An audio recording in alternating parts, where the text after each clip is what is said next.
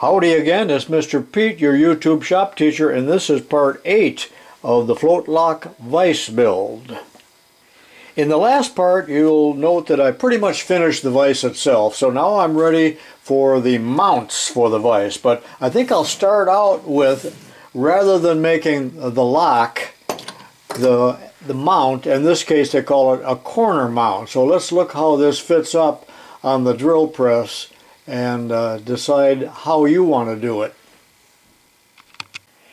If you have a drill press such as this, and this is a Delta, with what I call a production table, or some of you might call it the larger table with the coolant trough in it, but it's considerably larger than the other. But if you have this kind of table, you may want to forget about the clamp that I'm going to show you and mount your clamp directly on the table by drilling a hole. And that's how we did it at the high school, and those were of course much larger drill presses than what you normally have in a basement.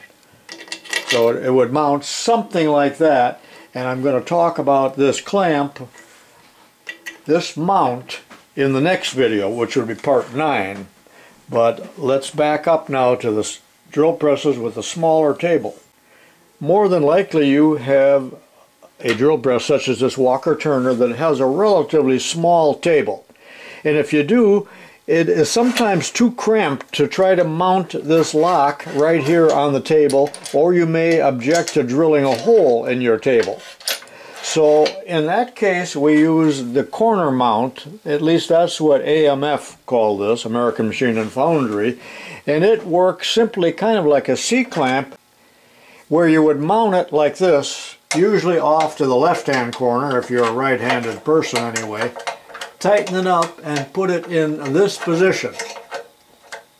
And this is what we're going to build today, or a variation thereof. And then the actual lock can be mounted there, and it gives you that extra space, and you avoid drilling a hole in your table. Alright, here's how I propose to make this, and this is actually a fabrication project, and there'll be a little welding on this as well, but you can certainly make it any different way you want. And in fact, in the drawing that you're going to see in part 10, Ken, who made the drawings for me, designed it such that this piece, the clamp piece, will be bolted or screwed onto the flat plate here, eliminating welding. But that necessitates a rather thick piece right here to accommodate the 2 screws that would be drilled and tapped. I'm going to do it by quite a different method. But let's examine this first. This is a 3/8 bolt, and there needs to be quite a large throat here so that you can hook this up around the casting on the drill press table. So that's why there's so much distance in here. Now looking at this plate at the top here, the hole here is also 3/8/16 tapped, but there's a purpose for these projections, whatever you want to call these, and that is as follows. These serve as a stop so that when you mount it, pretend this is the bottom of the drill press table, that you push it up that far and it stops. Now either I or somebody else overrode it here a little bit because you can see the wear, but if you want this to be parallel to the table, you don't want to go here, clamp on that, because you're going to have a gap in there, and it'll, of course, it causes it to tilt. Now rather than put a couple beads of weld, I'll put maybe some screw heads or something there to act as a stop. Because of what I just told you here regarding 2 screws to hold it in place, this is actually made of 2 pieces, but that's fabricated and stamped and all of that. We can't do that. But it has to be rather thick right here also because of this 3/8 bolt. What I plan to do is to build it off of a C-clamp. So I'm going to sacrifice one of these C-clamps, cut it off, and weld it onto a plate. That's the way I intend to approach it. Now these 2 really are about the right proportion, but yet the screws are only 5/16. This one has a 3/8 screw, same as the yellow one, So that's the one that I'm going to cut off, get it nice and square, and then weld it onto a plate. And here is the plate. This is 3/16, as is this. And I rough sawn it, so it's going to be, oh, I got that written down, 1 3/4 by 3, and of course by 3/16 thick. This has been laser cut, so I'm going to mill all 4 corners to square this up and get rid of any kind of distortion that it might have been by the heat. Also, I like to remove this with carbide because sometimes the laser cut or the plasma cut tends to be hardened and can damage a high-speed steel cutter. So I'm going to do that all off of camera, that is, prepare this piece. It's too wide right now, way too wide. I'm going to copy directly off of this. That's the size that I want it to be. See you in a few minutes. I might have spent more time on this than necessary. It certainly isn't necessary to mill all 4 sides. Anyway, the piece is 1 3/4 by 3 by 3/16, and I really need to drill holes before I attempt to weld the clamp on there, because it'll be most irregular to try to drill some of these holes. So, and there's 3 holes, at least the way I'm going to do it. I've already laid out the center hole, and by the way, when I use a fine point marker, just shows that the layouts are not that critical rather than using a scriber. So that will be drilled and then tapped 3/8/16. But again, I need to deal with these stops. So what I'm going to do here is to lay out and figure out where I need to locate and drill and tap holes for these little 832 socket head screws, which when screwed in place will serve, I think, nicely as a stop, probably a heck of a lot better than these. I'm ready to drill and tap. Again, this is laid out.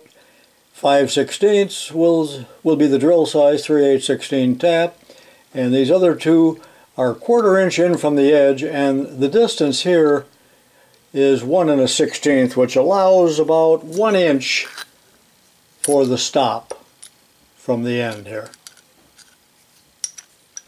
And you can certainly use different size. This is an 8, you could use a 10 probably also. Don't make it too small because you'll break a tap off. This will be hard to tap material. This is just some cold rolled drop off scrap, whatever I had laying around that was 3/16. It's really unidentified, but sometimes it's tough drilling. I'll go ahead and drill those. I really want to do the tapping and the drilling of the big hole in the drill press, or in the mill, because I would very much like that hole to be perfectly perpendicular in both axes. The other 2 could matter less.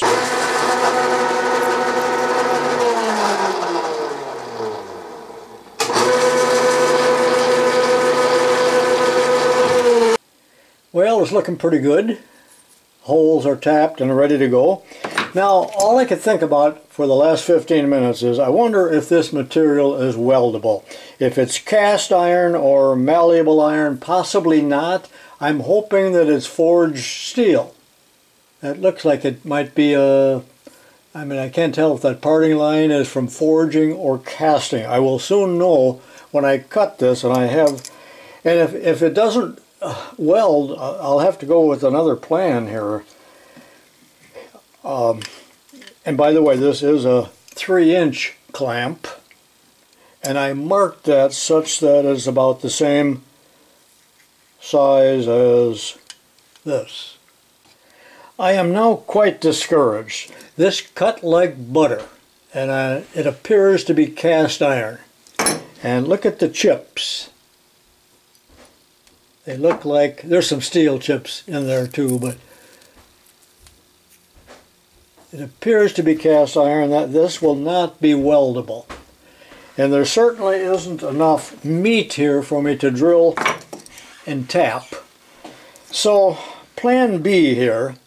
Some of my larger clamps I know are forged, but they're almost too big, and I don't mind sacrificing them, and so what if I lost 25 cents here probably at an auction. But this C-clamp here by Cincinnati Tool, it's the Super Junior, you know. It's a smaller one. It doesn't have the screw size that I want, but I'm quite confident that this is steel and not cast iron. So I believe that I'm just going to have to switch my plans here and use this. I think it's not as wide right here as I would like for maximum strength, but I think I'm going to go ahead and saw this one off and see what the chips look like. All I have to do is read.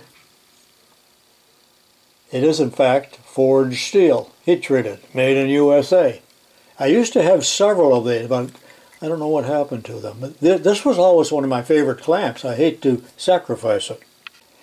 But of course it says heat treated, and I checked it with a file, and it's as hard as glass. I don't know if you can hear that or not, but I certainly am not going to be able to saw it, so I'm going to grind it off. I hope it does not become a problem trying to weld this in that it is heat treated. Probably not.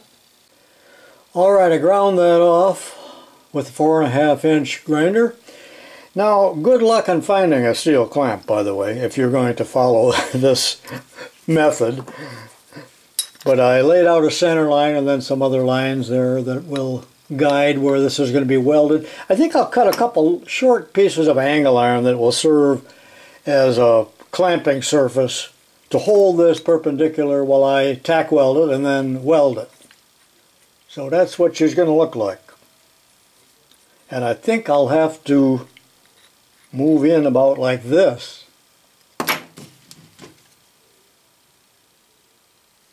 So I want the screw to come in the approximate location as this one. I cut a scrap of angle iron from my garage door opener. Got it clamped with a pair of vice grips. And that's about, again, where I want the pad to end up. So it's ready to weld. See you in a few minutes. Well, it's a couple hours later. I had lunch and got this all welded up. Not the best weld, and I have these two screws installed and ground flush on that side. I hope that I have enough clamping force with the smaller bolt and, for that matter, a smaller handle here, whereas with this one we got 3/8 and we can put a wrench on it and really torque it down. Let me put this on the drill press and see what it looks like. Alright, the corner clamp is clamped tightly on the corner, and it seems like it's really on there secure. And I told you that I want this surface to be parallel with the table, and probably no need to check it, but using a surface gauge it is. But why wouldn't it be, as long as this piece isn't warped from welding and it truly is in full contact with the drill press table. So it looks pretty good. Let me clamp one of the vices onto it and see how it looks. Reminder now that this is the prototype clamp, and we'll be making another one in the following episode. But putting this on real quickly, you can see how that works with the other half on top.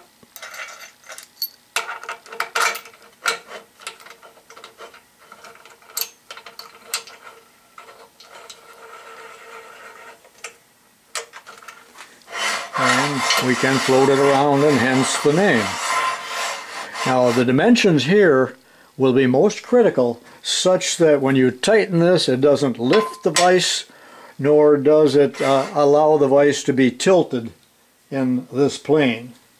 The vise needs to be flat on the table, or you'll be drilling a crooked hole. Well, I'm pretty satisfied with this clamp. Let's take another look at it. We really cannot make this plate any thicker than what it is, or there will be problems later on in fitting this up as far as the clearance that we have between this rod and the table. You may not understand what I'm talking about, but nevertheless, we're not getting a full strength thread in 3/16 rod. The material would have to be as thick as this nut in order to have full strength. And perhaps we should have used a fine thread for thinner metal, and you may consider doing that in your project. I'm sure, paint this yellow. I like that yellow color. Probably paint this yellow along with the clamping piece and the ends of the jaws. I see I've got some yellow paint here. I don't know if it quite matches, so I think in the final episode you'll see me painting and applying bluing. Now, again, you will have trouble finding a steel clamp. I just know you will, and I didn't give that much thought until I got in the middle of this video and realized that a good number of the clamps will be cast. So if you can't find a steel one that is weldable, you'll have to go with Plan B, and that will be the way Ken constructed it in the drawings.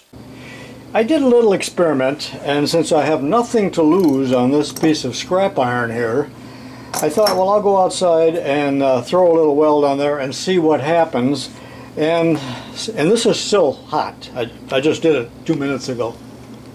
And I'm surprised that I do seem to have a bit of a weld on it. Now, I understand that there's plating on here. I didn't remove the plating, but perhaps it was not cast iron, but some other kind of material with funny chips, but it did seem to be weldable. Off camera, I'll see if I can knock that apart with a hammer and see what it looks like. I'm not going to show that to you. But this pretty much concludes this video. Hope you liked it, and I learned something myself, especially the last 30 seconds here regarding this as opposed to this. Now, if you can't come up with a clamp, you'll have to use, like I said, Plan B. This concludes Chapter 8. See you next time in Chapter 9, Part 9, when we make this part. So long for now. This is tubalcain. I wasn't going to show this destructive test, but using a large hammer, I did knock it loose and break one of the welds. Let me see if I can finish it off here. It's still hot. So it was not a good weld at all.